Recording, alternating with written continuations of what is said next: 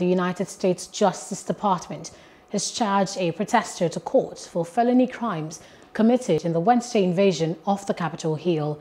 Jacob Chansley of Arizona was widely photographed dressed in a horned headdress, face paint, and carrying a long spear during the riot. He was charged with knowingly entering or remaining in a restricted building or grounds without lawful authority and with violent entry and disorderly conduct on Capitol grounds.